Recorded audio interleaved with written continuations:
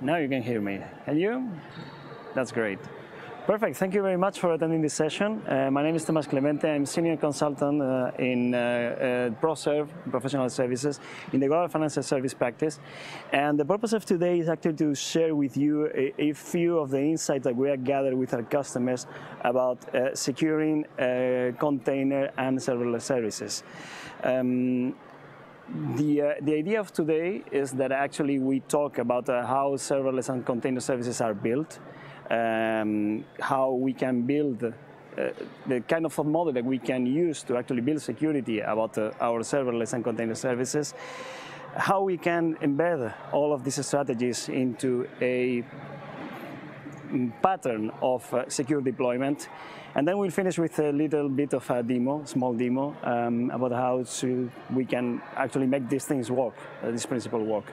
Now, this is a very wide subject, so obviously we are not going to enter into detail in 1 hour session in all the complexities that both serverless and secure and container services entail. So what I would like you to actually go is to attend more of the sessions that explain more in detail some of the complexities, in particular when it comes to the runtime security of container and automation, that we are going to see very little in here.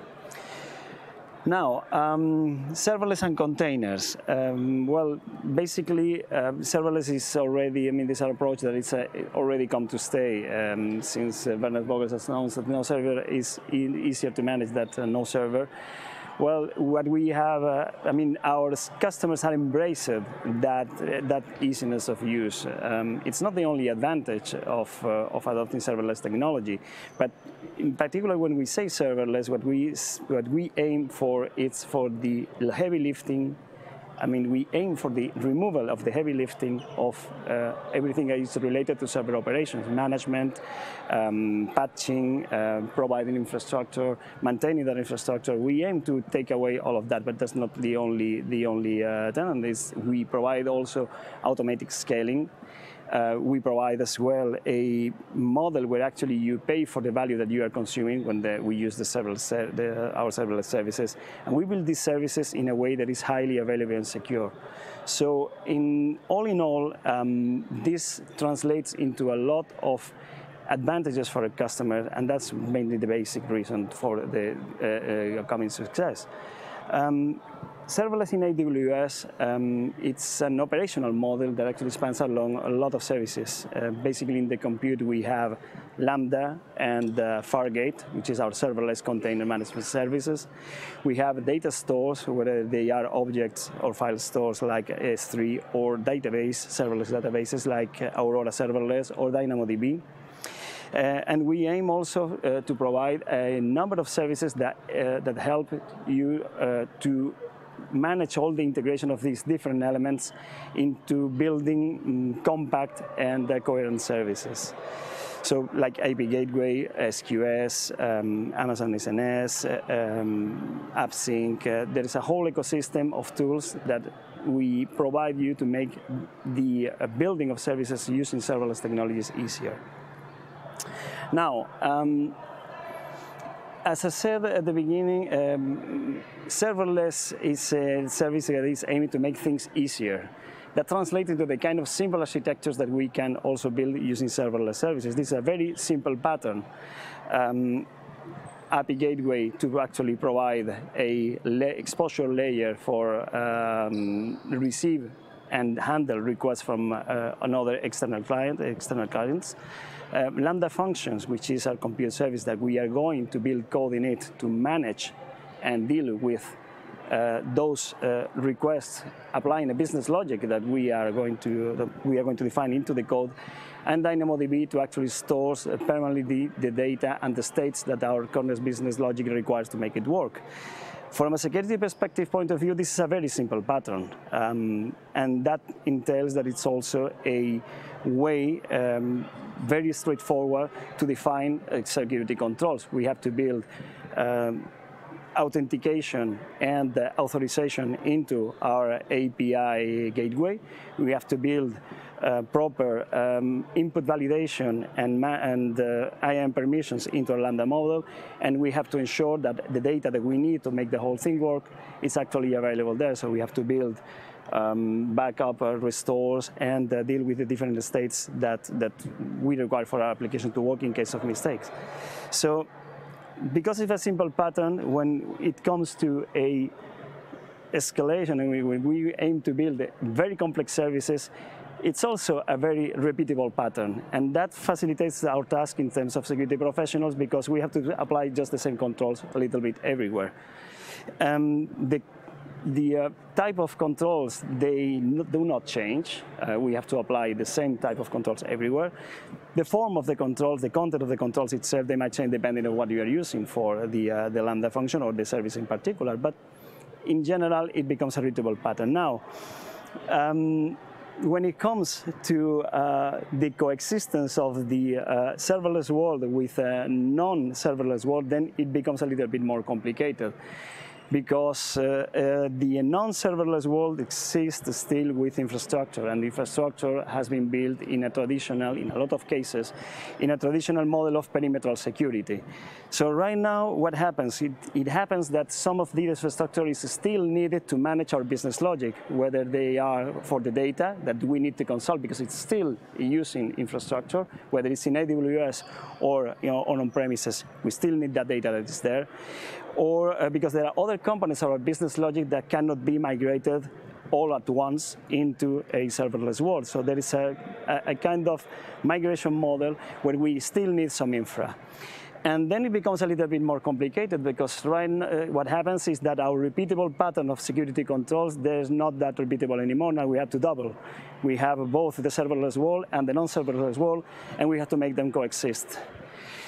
And when it comes to the business logic, which is actually the core of all of it, and the most important element beside the data, of course, then what we realize is that when we have to make coexist both serverless and non-serverless world, the modeling of the core business logic, they can actually be everywhere. They can be anywhere. They can be serverless Lambda functions, or they can be ECS. As I said before, what we are dealing here is we need to secure that core business logic somehow. We'll see how, at least in some cases. But everything that is around our core business logic still needs to be protected, and that doesn't change whether, or changes very slightly, independently if we use code or containers. So in that sense, we actually, we think that is absolutely normal. They are both based, they are both technologies that have been developed to support microservices architectural patterns. The core business logic, as I said, can be modeled as code as containers. Our database, whether we use Lambda functions or Fargate containers, we have to protect them all the same. So we definitely can come with an accurate thought model where we can secure both serverless-based architectures and container-based architecture and all the elements that are all around it with the same model. And well, that's what we are going to discuss here for a while. What is that model? What do we have to include into that model so we can define what are the security controls that we need to put into every layer of the architecture? Let's start with the compute. The compute layer actually is the one that handles your core business logic. Basically, whatever services you decide to use, or combination of services you decide to use into your compute layer, what we will have is that they will handle the requests for internal or external systems. They will have to process those requests, and they have to ensure that those requests are handled properly. So it contains as well the runtime environment that we decide to run and to program our core business logic, whether we use Java or Go or Ruby or Node.js or whatever it is. Well, everything is part of this layer. And in that sense, well, when it comes to pure serverless of some infrastructure that is required, obviously we have a Lambda function in one side of the spectrum, which is pure serverless, only code. We'll take care of everything else. And we have a ACS and the Kubernetes over ECS, where actually some infrastructure still is required to be managed to actually run your containers. Then we have the data layer. The data layer, as I said, is when you are going to put your persistent data that the core business logic that you decided to program into the compute layer. Well, here is where the persistent data or the state application data is going to be handled. Again, we have more infrastructure or less infrastructure. When it comes to more infrastructure, we can use traditional things like it can be Elasticache or databases or Amazon RDS. Or we can go to a model where actually our data is in S3 and they just become file objects in buckets. We need to have also a communication layer. A communication layer is going to be precisely the glue that is going to make everything all together work. We need to provide messaging and state consistency sometimes between different elements of the core application in the compute layer, or synchronization of data. Well, this is where we are going to introduce the elements that are going to communicate, help elements communicate to each other. We can use definitely things like SNS, our notification system, or Kinesis in case that you need streaming real data, or in the case that actually you have still legacy infrastructure or infrastructure-based services in AWS, we will need to build a VPC. And that VPC, well, probably you all know what it is. So it's basically the replication of a network. So we are talking here about a networking mechanism to provide network traffic. We have an edge. The edge is precisely the system where we are going to expose our services to the external world, and it's going to be handled for there. In that sense, the main services that we are going to put into this layer, well, at least what we propose, is CloudFront. Some of you might argue, all right, but we use API Gateway for that. In our model, API Gateway, we prefer to put it into the compute layer because we are going to probably put some of the core business logic program into the API, the way that the requests are handled and they are treated. So it makes more sense that actually we put it into the compute layer because it's not a pure edge mechanism. It's going to do something with the data and with the requests. We are going to have also an access and management identity, which actually is going to decide to attribute the permissions to both your internal and external customers and utilizations and users of the application, but also of the management of the whole system. And we are going to have a layer on system monitoring and deployment. For the system monitoring part, definitely this is going to be the part where we put the mechanism so we obtain visibility about how our application is performing, how our systems are performing, what is happening, so we can take appropriate actions when we see things that we don't like. And the deployment model, it's going to be the mechanism that we are going to use to actually maintain the agility that we require to react and to deploy and to change everything that we require at the right moment. Now, around this thought model, of course, we are going to have to use and deploy security controls. What we always let's say, preconize in AWS is the security perspective of the Cloud Adoption Framework. If you're not familiar with it, there is a public white paper that actually talks a lot about the security perspective and how we can organize the provisioning of security controls in AWS, at least for the selection of mechanisms. But basically, we define that there has to be four types of controls around any services: directive, preventive, detective, and responsive. Directive and preventive, so there are mechanisms that we are going to use in order to ensure that the initial state of the provision of our resources is the desired. So we are going to decide, for example, that IAM, a certain application, has right to a certain number of API calls because that's the only thing that they need. So that for us is a preventive mechanism. We are not going to give wide access. We are going to give just the access that the application is required. We are going to encrypt things by default or not using KMS. We are going to handle secrets and credentials that our current business logic might need using Secret Manager. But then we'll have another type of controls, which are the detective and responsive. These are post-provisioning. Once that the service has been built, then we need to look at what is going on with the services and react whenever it's needed. In those cases, the detective mechanisms, they are basically what we provide through GuardDuty, Trusted Advisor, CloudWatch, CloudTrail, all of these logging and monitoring mechanisms that are by default embedded into the AWS services. And the responsive mechanisms, they are going to be precisely what we are going to do if a certain resource provision in AWS deviates of what we expect. If something that is not encrypted, it should be encrypted. We detect that it's not encrypted, then we are going to put the necessary actions in there.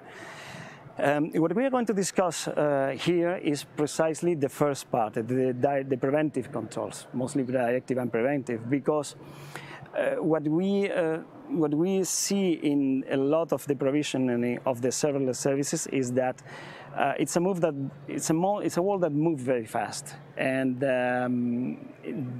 we cannot kind of afford huge windows of vulnerabilities for unprovisioned or badly provisioned resources if in the case that we are not doing the right thing. So we focus mostly on the preventive, so we avoid to use the other controls, the detective and responsive controls. Detective and responsive control, they still have to be there, but basically they are going to check the same thing. We are going to say, right, I want you, for example, let's talk about encryption. We need to have all of data encrypted. So we are going to put a lot of preventive mechanisms to ensure that all the data is encrypted. But still, we need to keep that detective control that is going to look for unencrypted data, just in case, because we cannot afford to have something that goes wrong. At the end, what happens is that most controls, they look exactly the same. They are just positioned at different states of the lifetime of a certain resource, but the content is the same. So now, let's talk a little bit about the compute layer and the services in the compute layer. First, we have, of course, serverless function in the form of lambdas. Lambdas, you probably already are familiar with it. Developers write code in functions. Everything which is related to management of the infrastructure required for the running of your code, everything that is required to the management of the runtime that you decide to run for your code, everything that is required is for scaling, patching, everything of that is handled by AWS. The only thing that a developer needs to run a Lambda function is to write the code and choose the runtime. Everything else, including the scaling of the capacity needed to run the code, it's handled by us. Now, the Lambda is also built with a high availability. That means that we take care of that your function is run in multiple availability zones. It's ready to be run in multiple availability zones, so you don't have to take care, let's say, of architecting your application for high availability, if at least for one single region. That's something that we already take care of.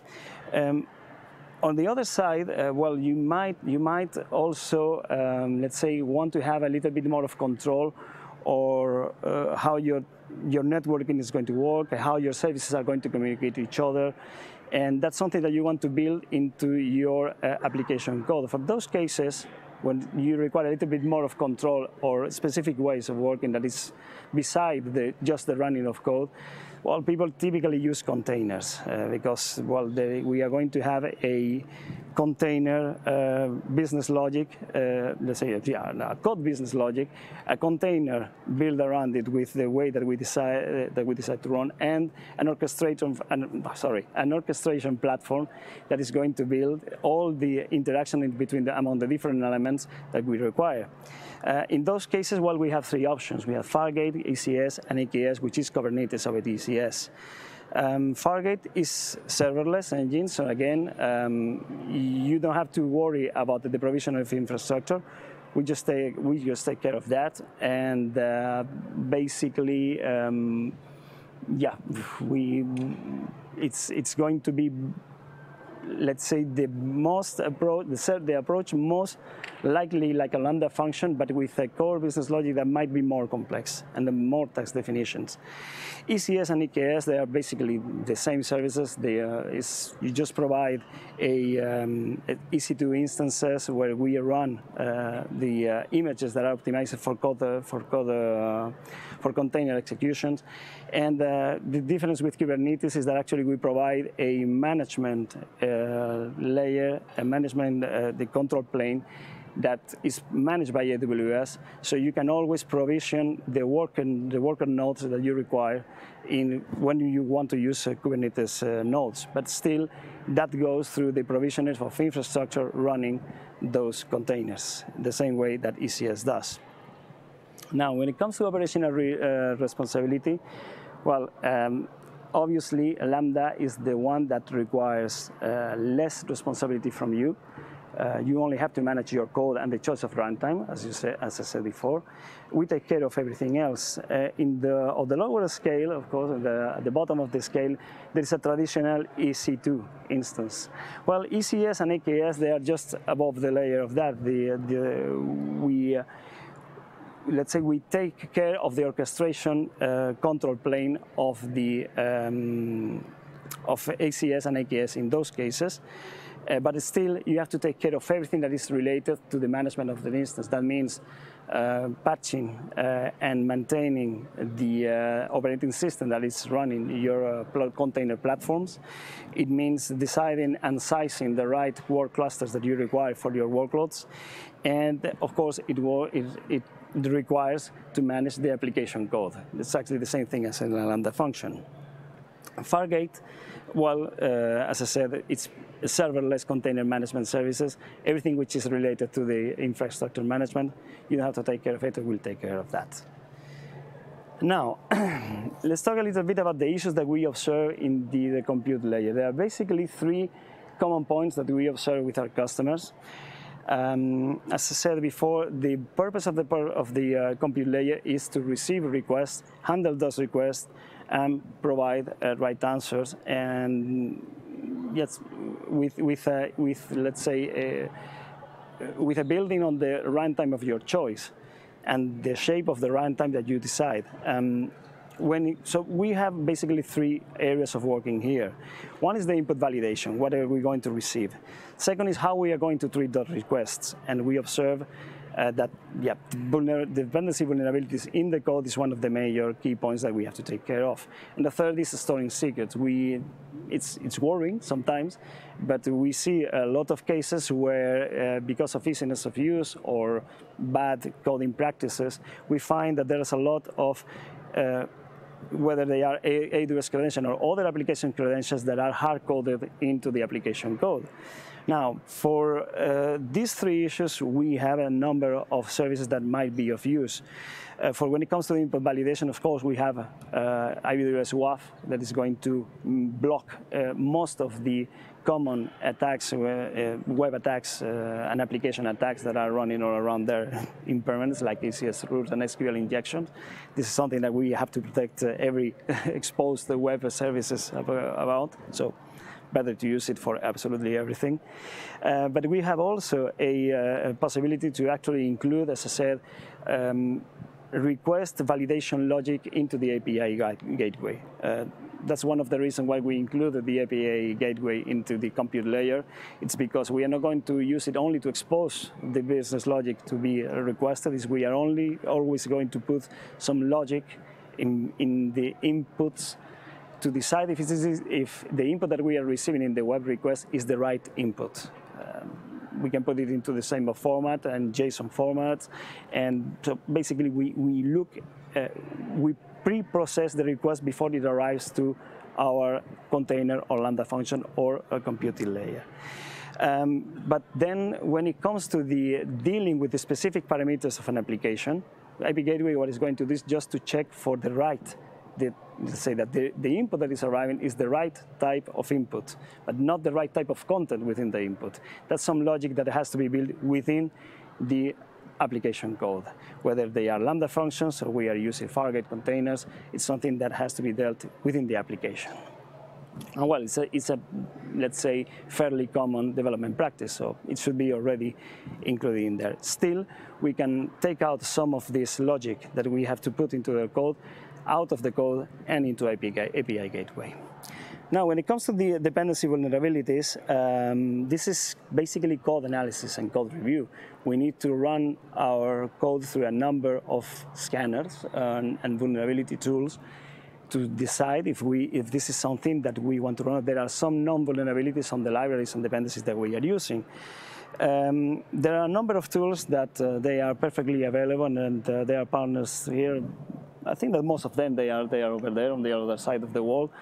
So yeah, these are really very good tools that we can use to check the code before it goes into production. But now there is also another point on Lambda layers that I will talk in a minute, that we can use that is going to, let's say, take out a little bit of the complexity of managing this for every function and every code. For the third part, storing secrets, of course, we have 3 services that provides feature that, let's say, it helps you to not to have to put credentials into code. You shouldn't be doing that nevertheless, but still, if you need credentials or secrets into your code, this is the way that you do it. We have Secrets Manager, of course. We have System Manager Parameter Store, and we have Lambda encrypted environment variables. With these 3 mechanisms, they basically provide the same type of function, but it's different ways of architecting it. We can definitely build code that contacts one of these 3 services, or if you are using Lambda, well, one of these 2 services, actually, System Manager, Parameter Store, or Secret Manager. And if you are using Lambda functions, you can already use environment variables that are encrypted into the setting of your Lambda function. So, yeah, these are the three points that I wanted to talk about the Lambda layers. Lambda layers is actually a mechanism that provides a way to reuse code across different applications. We can create a number of Lambda layers that are actually reused by other Lambda functions. It provides a separation of responsibilities because we can actually have a central team that validates a number of libraries or functions or sub-functions, and once that they are validated, they are coded into Lambda layers, and those Lambda layers, they are consumed by other Lambda functions. So this is a mechanism that actually helps to validate. The good thing is that, of course, when you use Lambda layers, you only have to validate your dependencies once. Once that is validated and put at disposition all the Lambda layers for consumption, well, then it's done. You don't have to check that code anymore. Even if you use an approved library and an approved piece of code and you hard-coded it into your code, of course, that has to be validated again. So Lambda layers is a way, let's say, of economizing, being a little bit, to optimize the time and the resources that you put into validating your own code. Now, but what happens about insecure code? What happens if the code that you are using all of these methods, and nevertheless you happen to find out that your core logic is actually corrupted, has been compromised, and that you have something in your code that is doing the wrong thing. So it's important to understand how, for example, the runtime of Lambda works, so you can decide what you have to look for in typical, let's say, attacks that we see on Lambda code. Now, the Lambda execution environments, they are basically they are dedicated per Lambda function. What happens is that there is a control plane and a data plane into the Lambda functions. The control plane is what is going to provide the APIs for function management: create, destroy, activate a function, whatever it is, update the function code, and so on. And the data plane is going to manage the invoke function. Now, whenever you use the invoke, what we are going to do is actually to build a runtime environment. The runtime environment is where you are going to run your Lambda code. That runtime environment is particular to the function that you are executing at that time. But that runtime environment is built upon something. They are built upon micro VMs that are created into EC2 instances. So what we are seeing from the outside, it's yeah, I put code in it, and that code is executed. What is happening in the background is that code, it's being pushed into an EC2 instance, an execution environment is run, and then we get a result. Now, right now, there are two models that are coexisting when it comes to runtime environments. We have the traditional model of EC2 instances, where actually we dedicate one micro VM to build several execution environments in one single EC2 instance. So our micro VMs, they are going to be built per account, and we are going to build any number of runtime environments that we require on top of that EC2 instance. And yeah, the execution environment, yeah, they are going to be isolated among themselves. But since the whole micro VM belongs to a single account, it's a dedicated EC2 instance per account, then you might have several Lambda functions that actually share the same hardware, but not the same execution environment. The execution environment is always isolated per function. On the new Firecracker model, which is our specially designed hypervisor for serverless management, that separation in EC2 instance, it doesn't exist anymore. Right now, when you sorry about that. When Firecracker is used, what we see, what you are having actually is that the hardware behind is actually shared between different accounts. So right now there is a whole stack starting on the hypervisor that belongs to one single function. There is no longer sharing of execution environment. On the other hand, the hardware is shared across different accounts. Now, some design consideration about how the execution runtimes are working. Well, the first invocation of a Lambda, actually, we need to have time to build the runtime environment. The first execution of a Lambda, it always takes more time than the subsequent execution. So it's going to add some latency. That's something to know. But once that they are built, the execution environment, they can be reused. Now, because the execution environment, they are going to be reused, there are two aspects to take into account. One is the memory. Memory, it's still dedicated. Subsequent execution of the same Lambda function, they are going to share the same memory space. If your application logic requires to have a clean memory space, that's something that has to be added into your application code, either at the start of the function or at the end of the function once it is executed, as you prefer. But if not, then you are sharing the same memory space. Now, it's a memory space that still is dedicated for the execution environment of the Lambda functions, which limits a little bit let's say, the potential damage. But it's important for you to know if you are going to do, let's say, multi-tenancy of different customers using the same Lambda functions. The data that is going to be handled by the Lambda function, it might be providing from different sources that you want to keep them isolated. Well, they are going to be using the same memory space. Take care of the account. The second is that the execution environment, it also includes a TMP, a temporary writable system. Again, this is something that is there. It's part of the design. If you don't want to use it, or there is something in the Lambda function that requires the downloading of data and the use of that temporary file system, and you don't want to share it, that data, with the subsequent execution of Lambda function, again, something to be taken into account into the application code.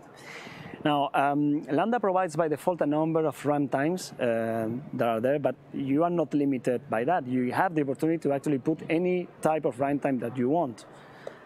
But if you do that, then we are no longer taking care of the patching. So if you, for some reason, you are using custom runtimes because you need to build your application logic in a language that is not supported by Lambda, you need to be taking care. You need to be taking care of the patching of that system. So, knowing that there is an execution environment and there is going to be a reuse, as a best practice, you need to be planned for it. Just minimize the package size to the necessities, because the less, let's say, the smaller that your code is, the less space that we will need into the execution environment, the more times that your execution environment can be reused for the same function. If you, for some reason, you are going to need a VPC support, that requires an any, and that any is going to be attached during the call start. So again, that adds a lot of latency when it comes to the first execution. So take care also into that if you have specific latency requirements for your application. And as a good practice, because if you need to have the clients or database clients, plan for the reusal of those connections. Those connections, they are executed during the runtime, the execution setup, the execution environment setup. So if you have to do that, instead of putting that into your call logic, into your Lambda handler, into your auxiliary functions into the code, put it as part of the initial runtime of the code. Again, don't write into TMP if you don't need it. That's something that probably is going to lead you only to trouble. Now, when it comes to ECS and Fargate, and I'm going to be very short on this because there is a lot of sessions about ECS and Fargate. As I said, the main difference is that we are going to have EC2 instances running ECS for when it comes to ECS and AKS. And we are going to have auto-scaling groups into that logic. Those auto-scaling groups, well, it's something that you need to manage the capacity in advance to be sure that you are going to have what you need. Basically, that's a necessity that you will not have to do if you use Fargate. Fargate, it's something, it's going to manage the auto-scaling of the infrastructure as long as they need. And it's only based on 3 parameters, which is task and services, exactly the same thing as ECS and AKS. It's completely normal, it's container management. But instead of having to manage a cluster, the only thing that you need to to calculate, it's the amount of CPU and the amount of memory that your tasks are going to require. Now, when it comes to ECS and ECS, there are a number of points that needs to be taken also as a potential pain points for your services. In ECS, because we are running in an EC2 instances, by default, it's the EC2 instance any, the interface, that is going to be taken. If we don't specify otherwise, there is a possibility to actually define one specific interface per task. But that's not the default setting. The default setting is use the interface of the EC2 instance that you're using to run your task. So if you need to separate your task and your traffic task and identify the network traffic in your VPCs per task, please be sure that these options are activated. This is not a problem that exists in Fargate because the IP addresses, there is always going to be a task any by default when you define a task. We don't have EC2 instances to manage. It's managed by Fargate. Now, on the other hand, ECS, you can reuse your existing security groups and knuckles that you are already deployed into your VPCs. But when it comes to Fargate, there is already a default setting, which is the outbound traffic is allowed. And if that's not exactly what you want, it's something to be taken into consideration before selecting the service, even if it's easier to manage. If you are going to manage that, then we need to add another layer, let's say, of traffic management on top of Fargate, so we can manage the outbound traffic.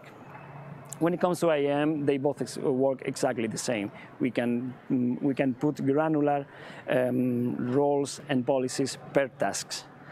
And when it comes to the host management, as I said before, AWS takes care of everything related to the host management when it's Fargate. If it's ECS or AKS, then you will have to do that part by yourself, at least for the worker nodes in AKS. But there is an additional consideration. Because you are managing the hosts, that means that privileged access is allowed. So take care of the accesses to the hosts that run in your ECS or AKS clusters, because that access exists. In Fargate, it doesn't exist. That's our part of responsibility. we take care of those access do not exist, so the tasks cannot have access to the underlying access. Now, I'm going to go very quickly for the data layer, because these are something that I'm sure that we have seen a lot of times before.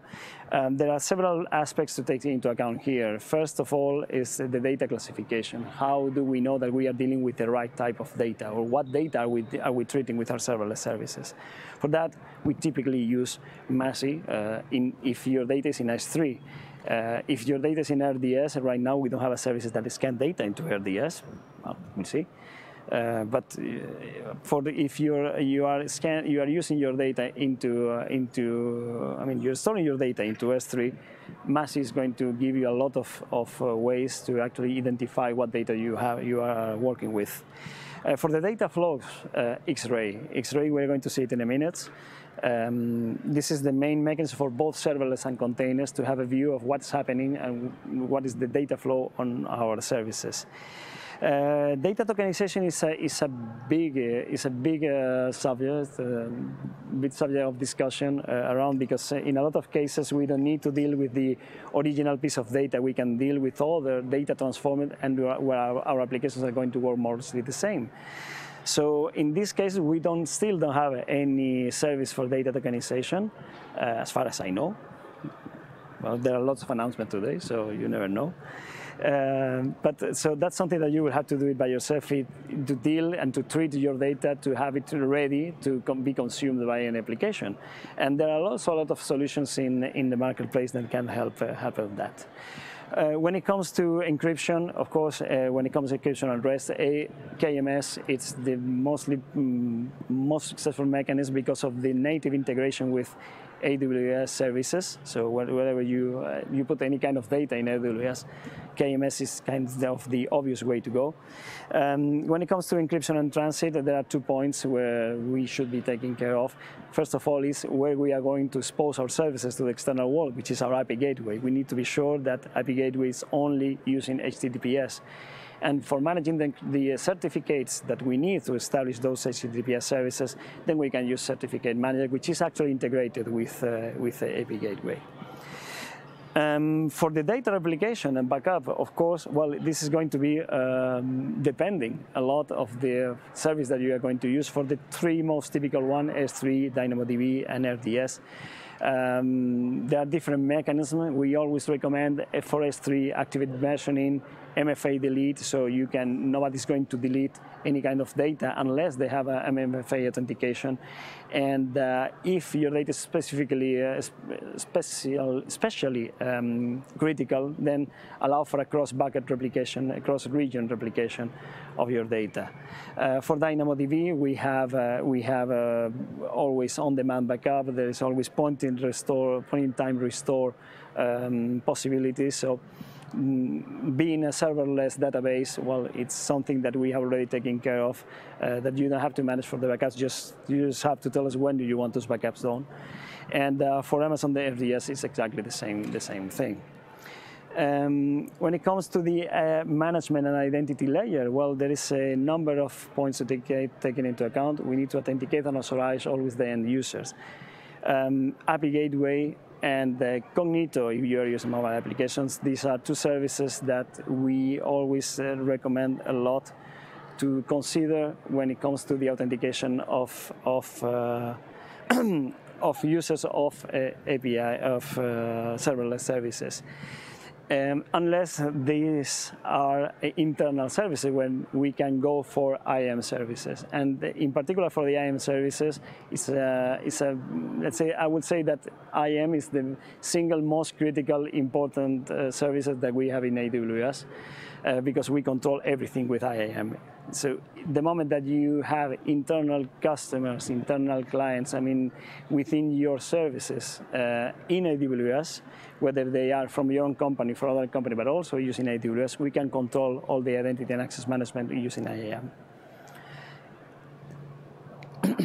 When it comes to the system monitoring layer, well, there are a lot of mechanisms that are always what we require from this layer is actually to provide visibility. We need logs, we need traces, we need metrics. And in a lot of cases, those metrics, they are not related to how my service is performing, but how my service is configured. Is it good or not? So for the login, tracing, and metrics part, of course, we need to have access log and execution logs from the API gateway. That's a native feature, so you have to have put into one click and you will have them. For Lambda, you also have CloudWatch logs. Again, CloudWatch logs is integrated with Lambda function. The moment that you execute a Lambda function and it has the right permissions to put data into CloudWatch logs, then we come back to IAM, that data is going to appear immediately. And we have X-ray. I'll see in a minute. So when it comes to metrics, again, built-in CloudWatch metrics, the integration of the services with CloudWatch is native. There are built-in CloudWatch metrics, there are detailed CloudWatch metrics in both API and Lambda functions. The built-in, they are activated by default. The moment that you start using the service, you will have those visibility. You want to have more detailed metrics in terms of time and in terms of content, then we need to activate the required functions. And of course, there are also, again, a number of third-party tools for monitoring that provide an extra visibility on top of what AWS has already built. For compliance validation, this is a kind of more easy part because everything, the state of every resource that is configured in AWS is stored in config. And the config allows the building of config rules. Config rules is just a piece of code that is going to check into our database configuration, into the CMDB, to check the configuration of your state. If that of your resource, if that resource deviates from the desired state, then it's going to be an alarm. We preconize a lot the building of config rules or the use of the existing config rules to when you have specific compliance requirements, whether they are for internal standards or external requirements, whether it's for standard regulations and so on. And yeah, last time that I checked, we provisioned something like 69, if I recall, different config rules available for you to use. If those config rules, they fit your purpose, perfect, they are there for you to use. But if they aren't, there is always the possibility. I mean, the code is available. The code is stored in GitHub, and so you can take that code and build upon it to adapt it to your particular use case, or build your own config rules starting from scratch. So there is always the possibility that you put your own business logic into the config rules. Now, on X-Ray, X-Ray it's our, let's say, monitoring system, which is specifically designed for serverless and containers. We can have a good view of what is going on with the data flows and the treatment of the code into both serverless and containers. We have an end-to-end view, whether it's in AWS, and we can actually see where the choke points of our applications are located. When it comes to serverless, and by here I mean Lambda, the activation is extremely easy. It's just one click. Now, if your application, if you want to have a better view of your application, there are pieces of code that you can include into your application, so your own application is pushing data into X-Ray for a better visibility. So the only thing that you need to do for Lambda functions is activate the tracing. And if I can recall correctly, in a CloudFormation template, something like tracing config enabled. That's it, that's all. And then you will start having a view that we're going to see. In the integration with containers a little bit different because we provide a container specifically for X-Ray. So you need to deploy an X-Ray Docker container or pod in Kubernetes into every worker node, so that data from your containers and from your data application is forwarded into the container, and from there onwards forwarded into the X-Ray central dashboard. Now, there is also two plugins that we provide, which are easy to plug in and ECS plugin, that actually you can use to provide information over the underlying infrastructure that your container is running on. When you are using ECS or EKS, of course, well, you have privileged access to what the infrastructure is, I mean, to the server that your container is running on. And with these plugins, we can pull out data from the infrastructure and export that into X-Ray. This is helpful if we actually locate some things that actually are not running properly into our application because we have an infrastructure problem. Now, that view is not available on Fargate because with Fargate, you don't have an access to the underlying infrastructure. We take care of, if there's any problem with the physical infrastructure, we will take care of that. But if you are using ECS or EKS, it's actually helpful to use those two types of plugin. Now, with X-Ray, what we have this type of view. We can locate every element of our infrastructure, of our container services, and we can identify what container is communicating with who. I mean, so all the interactions within the different elements of our task and our services, and the timers. So this is always helpful to identify there are actually some processing in some containers that takes more time than others.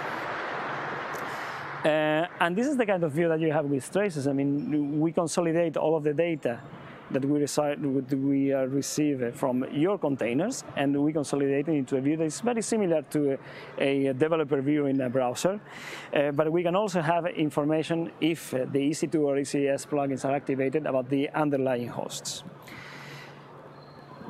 Now, this is probably the most let's say, the part where security professionals that have done security all their life get a little bit more lost, because this is a view that is absolutely very familiar for developers. Development teams, they have been using CI/CD pipelines for a long time. And for a security perspective, we are not that familiar with it. So the purpose, how a pipeline works is kind of sometimes magical. But basically, you know that we have built all of these tools to actually transform the development practice and make them easier.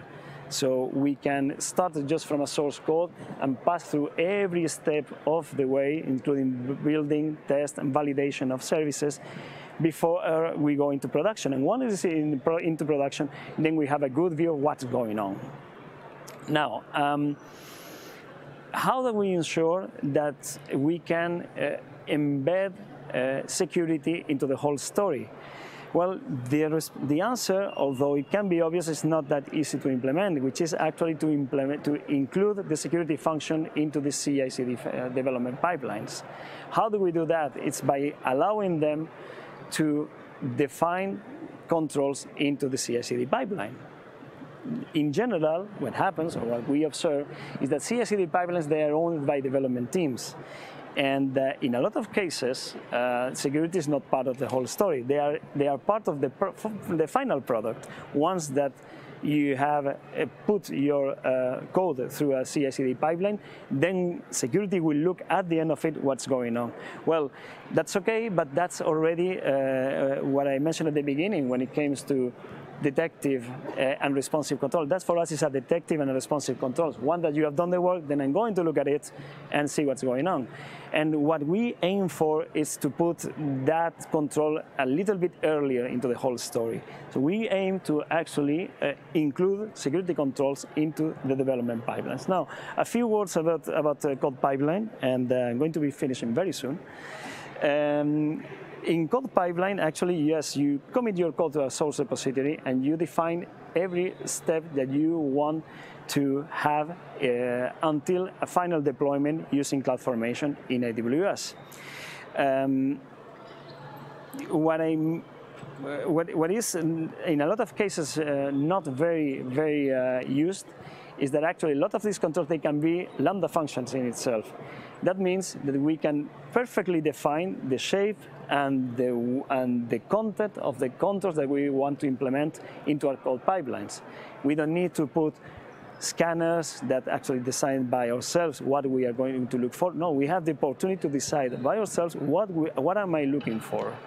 And in the case of AWS, when everything is infrastructure as code, we can definitely code what we have seen just in all the previous slides. All of these options that need to be activated in a certain way, well, we can definitely look at, is encryption enabled? It's X-ray configured? It's, I don't know, it's HTTPS activated from API gateways. So every preventive security measure that we want to implement into our serverless services, they can be introduced and coded as a Lambda function that checks for it into a development pipeline. Now, even if we do all of the kind of checks, you need to plot for the worst case. The worst case scenario is that you have to do rollback on your deployments. Well, code deploy has also this kind of possibilities that you don't do one-shot changes. You do gradual changes over a production environment, so you can monitor little by little if the production is going well. And in case that you need to do a rollback, code deploy is going to manage the rollback for you, so you can come back to the previous situation. But this is something that has to be planned for. When it comes to the security in using deployment layers and deployment tools, what are the things that we have to look for? First of all, our code is going to come from somewhere. If we are using serverless services, we are going to use code commit. If we are using ECR, then we are using containers, we are going to use ECRs.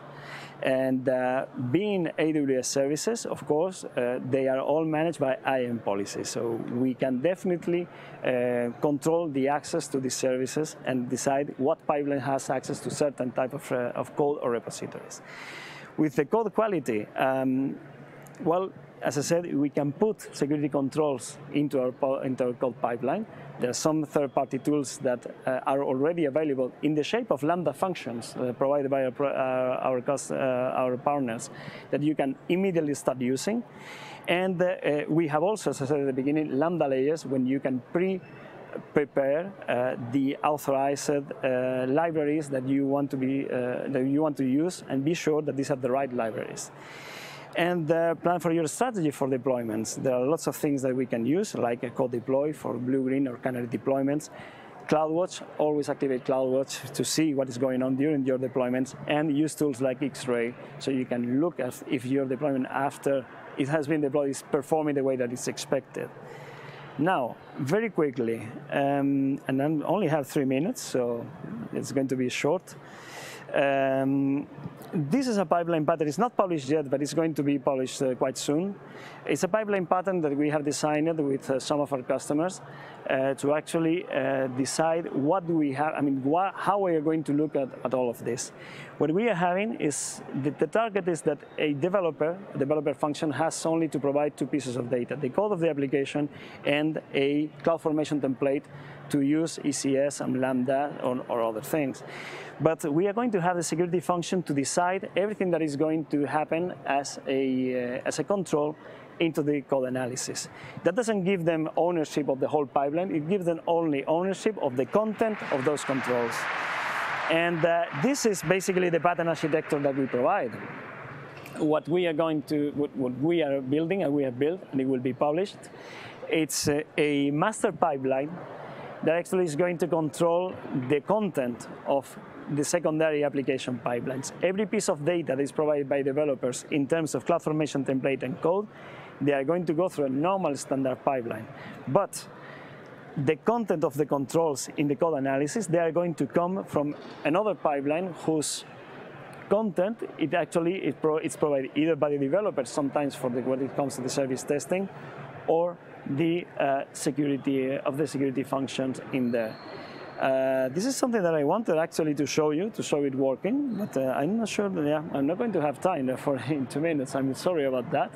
But in any case, this is something that is going to be published. It will be public in GitHub, in our repositories, so you can actually experiment by yourself whether this is something that actually is going to fit your need. Just a little bit of details, as we are not going to see it.